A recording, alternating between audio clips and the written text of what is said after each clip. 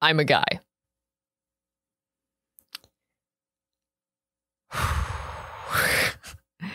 Oh, wow, that feels good to say. I'm a guy. I'm a trans man, and if you know me, this is not a surprise. There are 6 people who have known this, who I trusted with this information for years. And to the rest of you, hello. This is not going to be a huge surprise to a lot of people, and I understand that.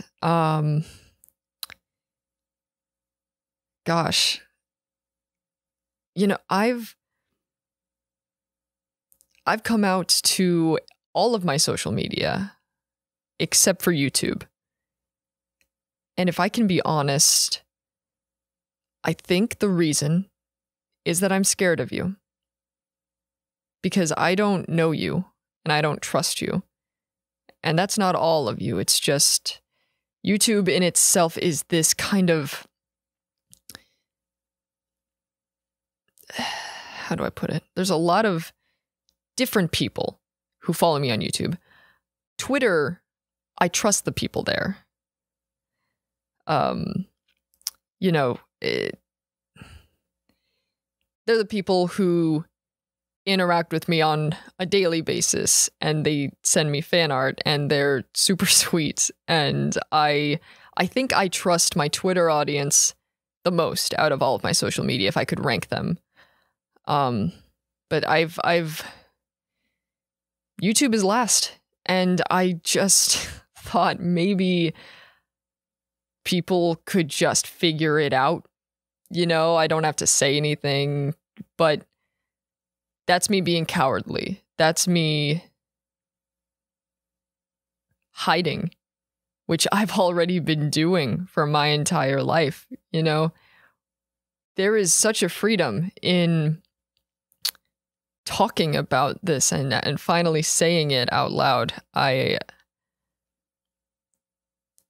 have felt this way my entire life, and it's one of those things that I just keep shoving deep down inside. And I think if I don't talk about it, it won't be real. You know? I kept thinking, well, you know, life is gonna be real hard for you if you're trans. So can you just not be? Jesse, can you just fucking be normal for a second in your life? But what is normal? What is it really?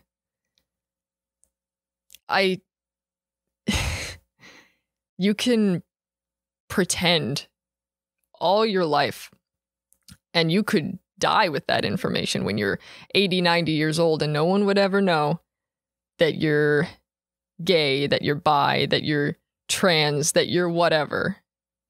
Whatever it is. And no one would ever know. And that's such a creepy thought to me. It's a creepy thought that all of my closest friends would know something so deeply personal about me, something that truly explains who I am as a person and is integral to understanding me as a human being, and no one else would know. And I think that's one of the reasons that I decided to come out. It's Pride Month right now, which is June. And I apologize that I've been so serious this video, but I am so deeply afraid, and that's a problem. You know, the more we talk about this, the more I get comfortable with myself, because I'm not truly comfortable with myself. Just because someone comes out as gay or bi, whatever the fuck, if someone comes out, it doesn't mean that they're comfortable with themselves, you know? I love myself. I think that I'm a great human being. I think that I'm funny and smart and talented. And I'm good to people. And I hold doors open for whoever wants to come in. You know, I don't just hold the door for ladies. I think that it is a human thing that we should just hold doors open for people. I think people deserve to have doors held open for them. I am still getting comfortable with myself. And I think it's important for people to see that I am uncomfortable living in this skin. Because social media is this perfect place where you can display to the world all the perfect parts of yourself. No one sees you break down at night. No one sees you when you're at your worst on social media, if you're doing it like most people do. You know, they only see the perfect selfies. They don't see the 90 selfies you take where they suck. And you get to display who you are as a person so that people will like you. And I don't care if I'm liked. I don't care what you think of me. I just want you to see me. So, I'm a guy. I'm a trans man. And I love you. And I want you to understand that. YouTube, I'm scared of you. Because anyone, not like even someone who's not a subscriber of mine, they could just come on here and fill it with hate and gross shit. And that scares me. Not because of me. I don't care what you say to me. I don't care what you do to me. I just don't want other trans people or gay people or bi people or anyone to see the hate and feel less of themselves because of it. I feel like I need to protect you. But you know what?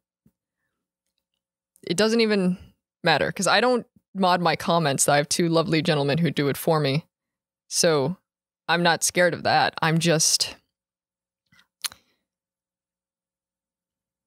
Maybe I should explain by saying the main reason that I came out this month. Because I started talking about that, but this video is completely unscripted, so I don't... Like all of my videos, I should say. I never script anything. But the main reason that I wasn't going to come out. I wasn't. I don't know how long I would have gotten in life without it, but this month is June. It's Pride Month. It is a month where we take pride in ourselves for who we are, even if society says that we are lesser beings or whatever the fuck. And I didn't think I had to tell anyone, really, because my close friends know, and that's all that really mattered to me, is my friends love me, and I know who I am, and I love myself, so whatever.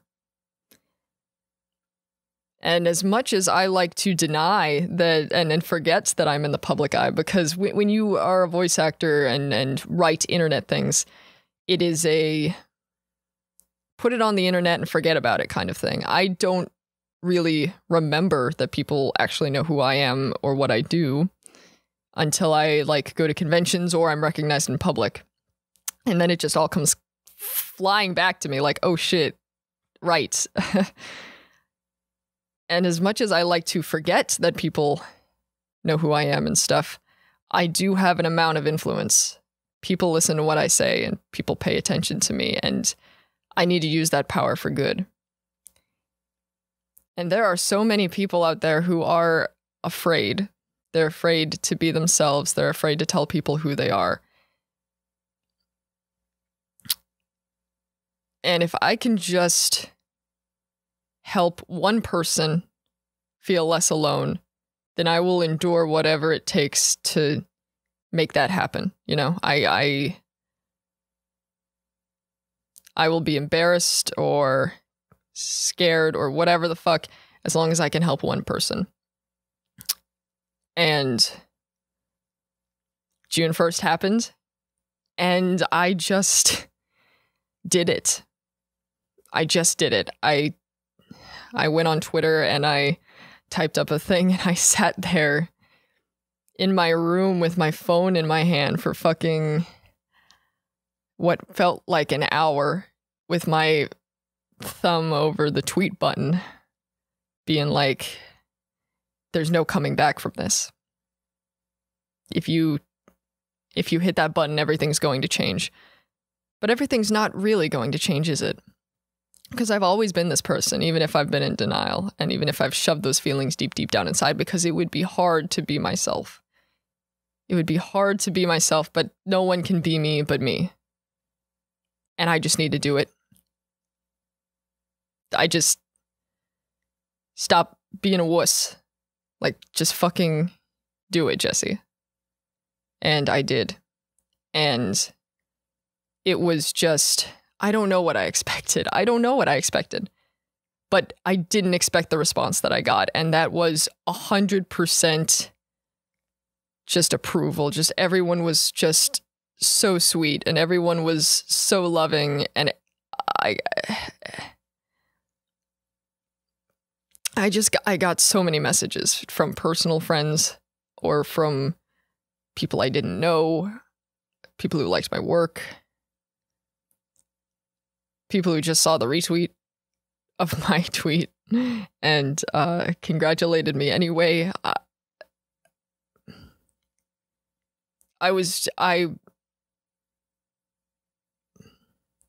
It made me so happy. It was,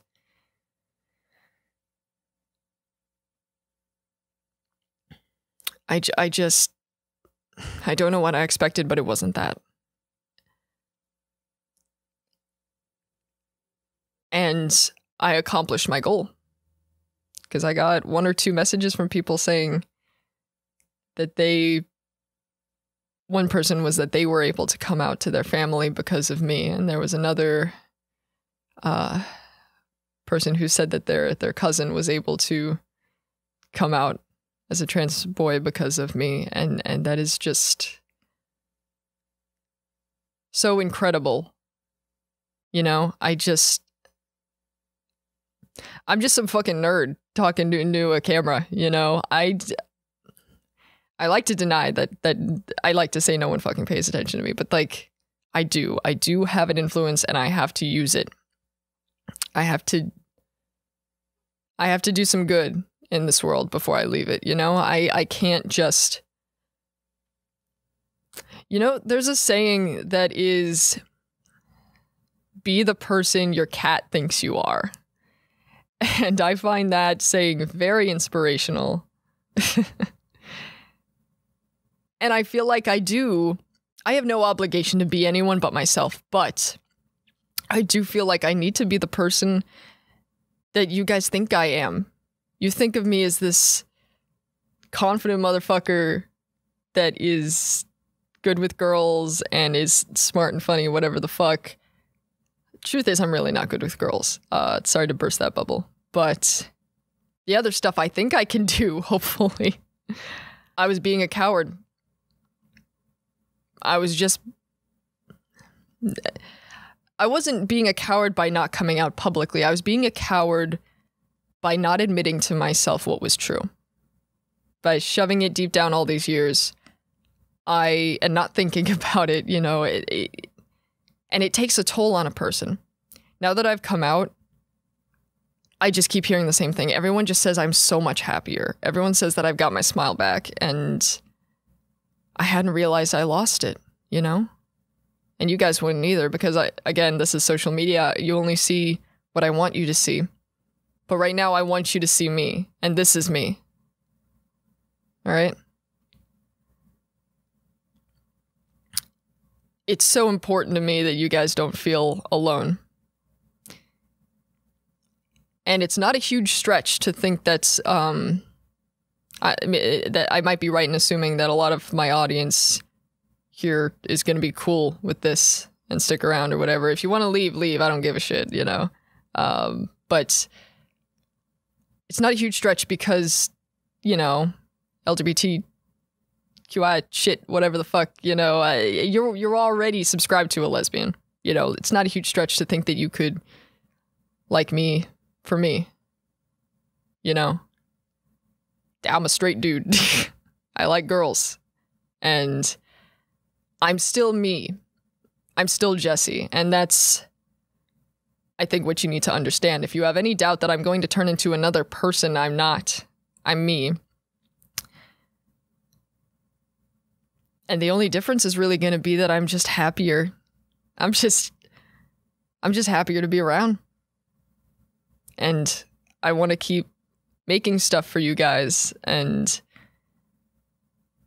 I hope you'll give me that chance, I thought I would take this opportunity to answer some questions because I'm sure there's a lot. If you don't follow me on other social media, then this is probably the first you're hearing of this, even though I've been out for 10 days. Wow.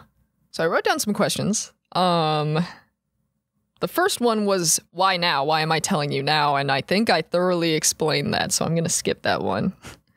Basically, I'm done being a pussy. Like, fucking, how long have you known?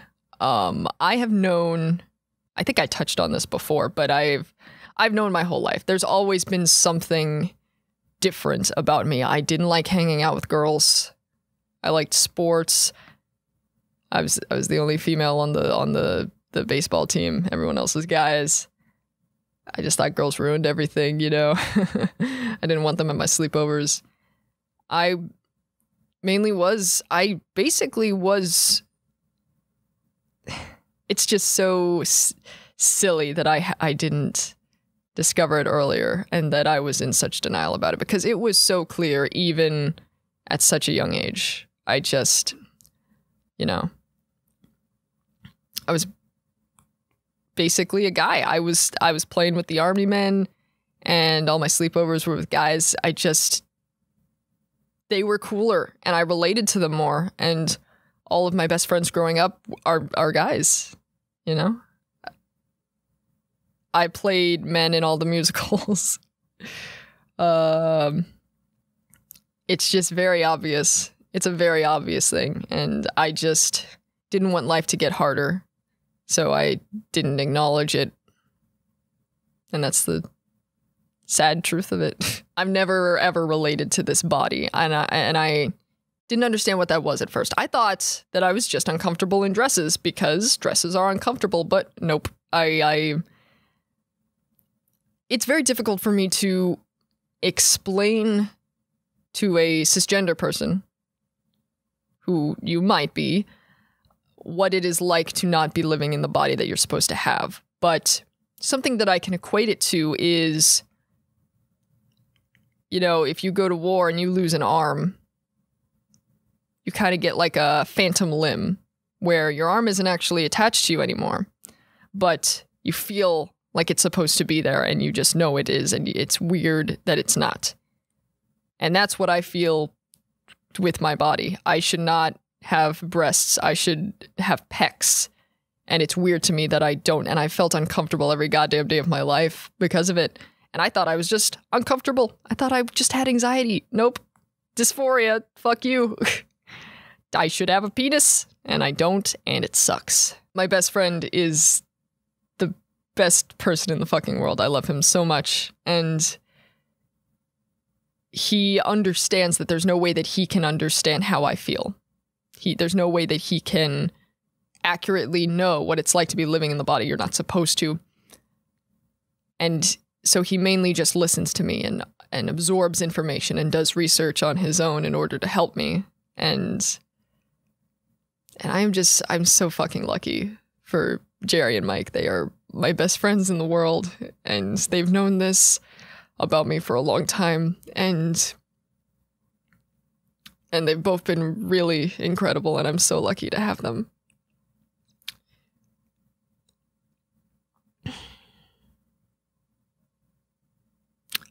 I think I'm gonna move on to the next question.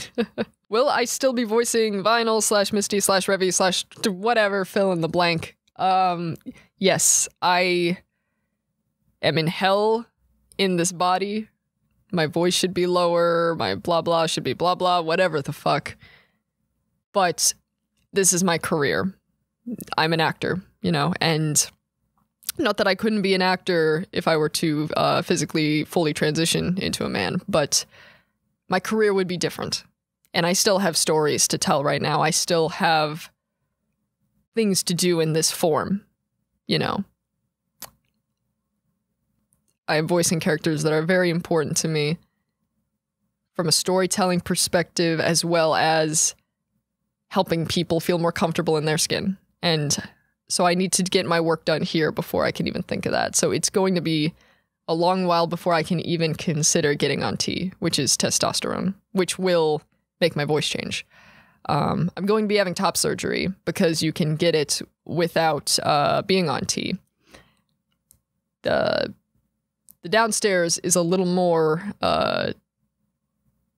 it's more of a questionable area whether you can be on T and get bottom surgery done. So I am going to have to consult my doctor, and we'll get back to you on that. I promise I will give you all the penis updates that you want.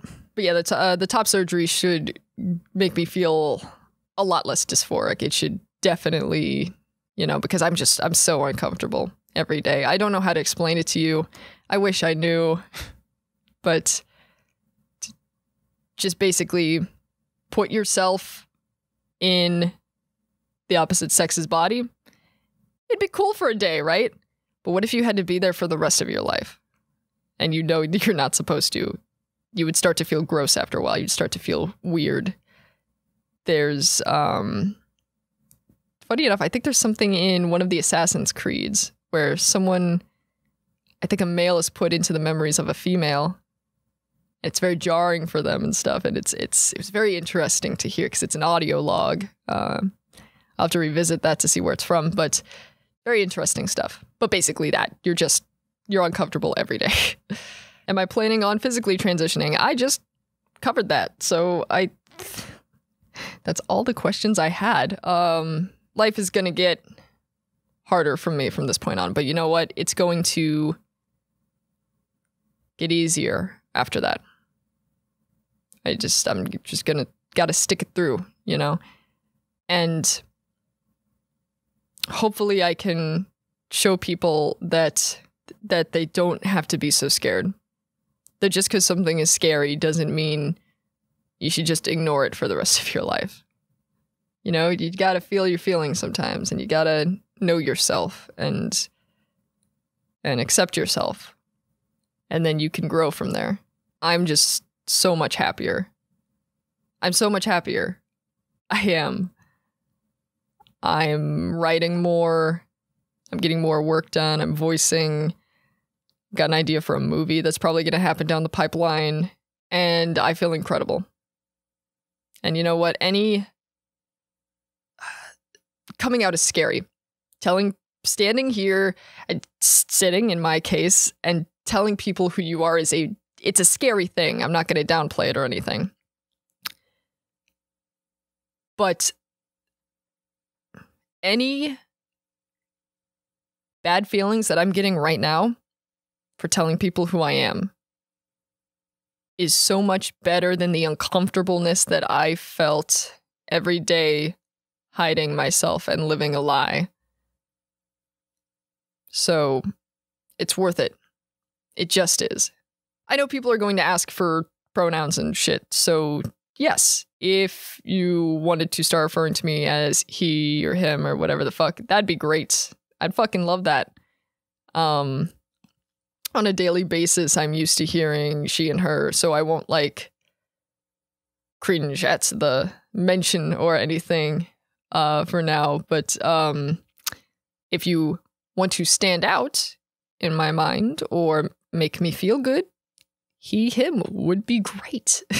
Once I start trying to pass, I think that's the deadline of hey, call me he, him. I have a flat chest and I'm getting a peanut. Can you, but it is I understand that it is a transition period for everyone, Mike and Jerry are doing their best and they're catching themselves when they use the wrong words. When they call me she or something, they change it right away, and that's great. And I really appreciate it, So, I think that's basically all I wanted to say. This is good. This is good news. I'm finally starting to chill the fuck out and accept myself. And you know what? Fuck it. It's 2018. Let's just be chill. If you're hiding something from yourself, just start thinking about it, and maybe you can accept yourself or some shit. I've started working out a lot more.